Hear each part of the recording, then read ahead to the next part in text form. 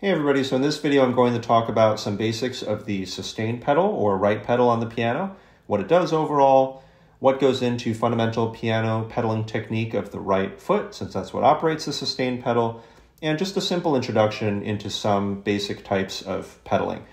And on this channel I hope to share with you some strategies, insights, methods, etc., often of my own creation, that I hope will help you in your piano playing and hopefully even other areas of your life as well.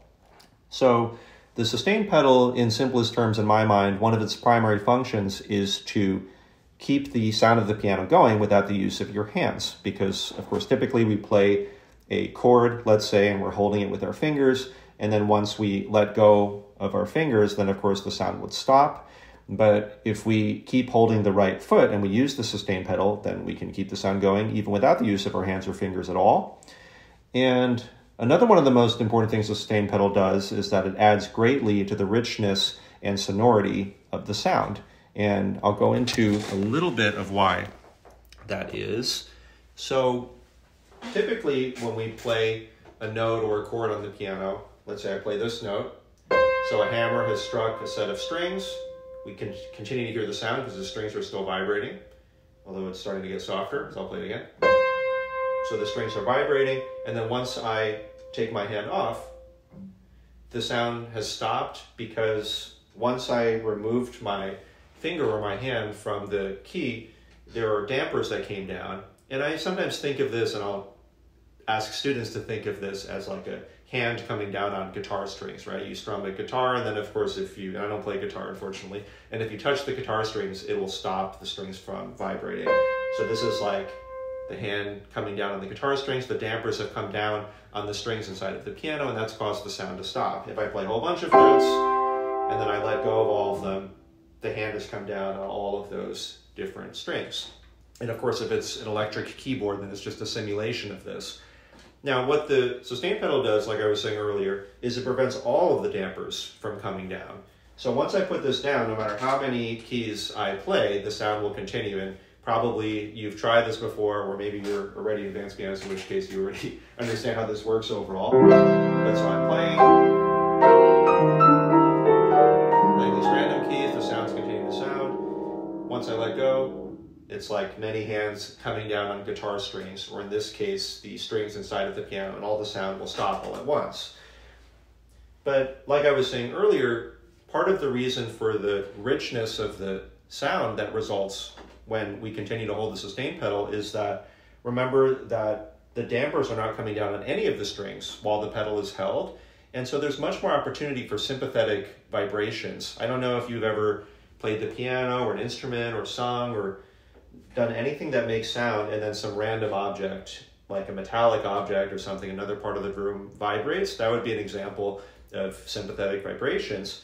And I think in simple terms, basically when you hold the pedal down, there's much more opportunity for other strings inside of the piano to vibrate as well. And thankfully that results in a more beautiful, sonorous, rich timbre, tone, or sound quality. So some basics in terms of pedaling technique. There are many different types of pedaling techniques. I just want to go over probably, I think, the most straightforward and most simple, and just an intro to that. Hopefully you'll like my cute little cat socks here. I would use the ball of the foot, and sometimes I've described as behind the big toe. Sometimes people talk about between the big toe and the second toe, but basically somewhere around this area. And this is the part that you would put onto the rightmost pedal. And when you are depressing the pedal, make sure it goes down all the way to the bottom. And when you release the pedal, make sure it comes up all the way to the top. And so when I'm holding the pedal down, that is when the sound is sustaining, like I was demonstrating earlier. So I have it down all the way. And then once I release the pedal, then of course the sound will stop. So do not lift your entire foot off like this. I would maintain contact with the ground with your heel. So this is probably one of the most common issues with beginners that are starting to pedal, that they'll lift the whole foot off. This results in a big loss of control, and you'll probably make your leg tired and such over time. So keep that heel in contact with the ground. And also the ball of the foot, it should maintain contact with the pedal at all times as well too. So when you have it down, in order to sustain the sound, to press it all the way to the bottom, and then when you lift it up, I wouldn't lift your foot up like past the, like I would still keep contact with the pedal the whole time, even as you let it all the way up into its starting position. And don't do this with a, like if it feels very effortful, then you're probably carrying tension in your leg or in your foot. So if you're like tensing your leg a lot, try to gently let go of that. It should feel pretty much as easy as if you did this.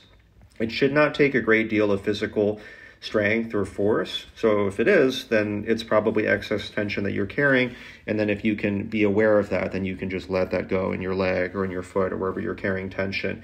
It seems like it'd be a relatively simple thing to put the pedal down all the way and lift the foot all the way, but it's very common to not have put the foot down all the way, or you lift it and it's only halfway up. Again, there are more advanced pedaling techniques, but I would advise a clean down all the way, up all the way, without effort. Don't overextend the toes backwards or anything strange like that. Heel in contact with the ground, and again, down all the way, completely to the bottom. Effortless, and then lift all the way up, but still maintaining contact with the pedal, but make sure it's completely in its starting position. So those are just some thoughts there. I think I can show probably from this view as well too. Okay. So again, when you're changing the pedal, wait, let me adjust this a little bit. When you're changing the pedal, don't go like this and lift your whole foot off. You still want to maintain contact with the ground with your heel. And then when you change, like, so you lift your foot up all the way, and then you put your foot down all the way. Actually, if you don't know what I mean by change, that's okay. Just ignore that for now. But let's say when you put the foot down all the way, it should be something like this. And then when you lift your foot up, something like this.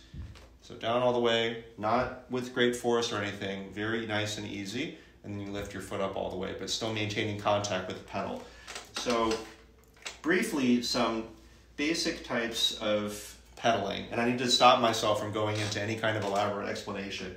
So direct pedaling, a lot of the time people will call it this, is when you pedal and you play the chord or you play the note at the same time. So for instance, if I play this chord and I put the foot down at the same time, it's like hands and foot down at the same time, and then I lift. That would be an example of direct pedaling, where I pedal with this chord. So both hands and foot are going down together.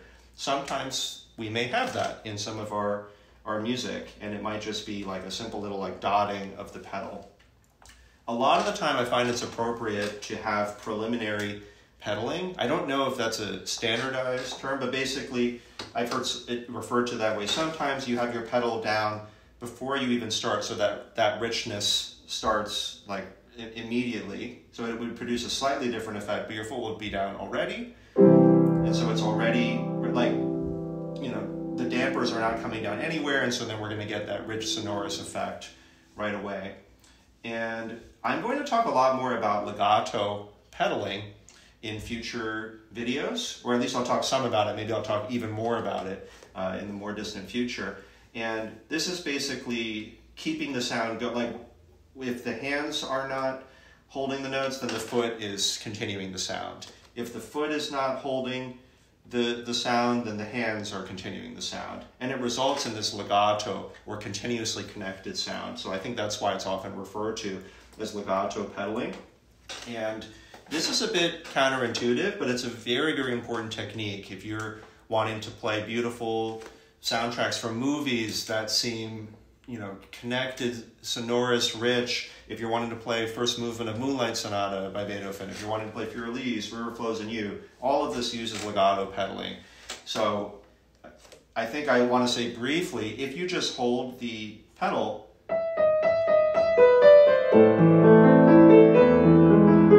and don't change it at all, it's going to result in a lot of messiness. So we will need to change the pedal. We'll need to lift it up to clear the sound and put it back down in order to clean up the sound, keep everything nice and clear.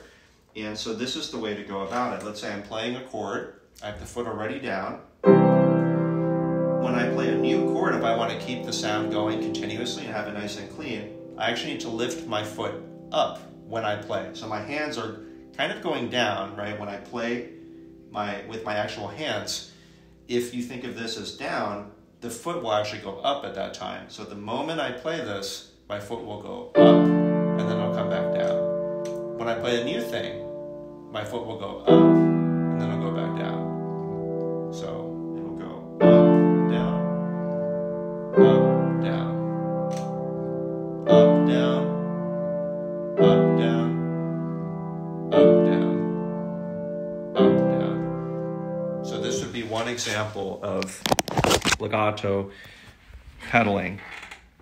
I'm actually going to go into even way more detail in another video, but you can try this even with single notes. So let's say I play a single note. It doesn't matter about piano technique or hand technique here, as long as you feel relaxed.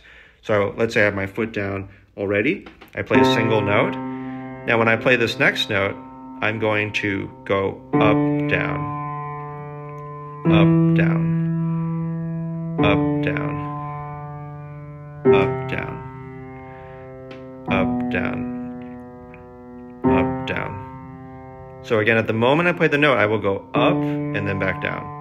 At the moment I play the note, I will go up and then back down. Up, down, up, down. Okay, so if you try that and you're like, okay, I'm not getting that. I'm not getting the legato pedaling. Like I was mentioning, I believe I'm going to be making some other videos where I'll go into even more granular detail about how to go about doing that. So anyway, so hopefully that was a useful introduction for some of you. And even if you've been pedaling for a very long time, I find it's so important to continue going back to the basics. Even just making this video, it forced me to think about like, oh, how do I articulate that? How am I thinking about it? It seems like the most basic things, but the fact that sometimes we were yelled at for pedaling that wasn't clean enough, actually it happened more often maybe than we would have liked, you know, me and some of my colleagues. It just goes to show that even these relatively simple things like lifting the foot all the way or putting it down all the way, it's not as simple as it first appears. So those fundamentals are so important. Anyway, so if you found this useful, please like, subscribe, let people know about the channel, and looking forward to the next one.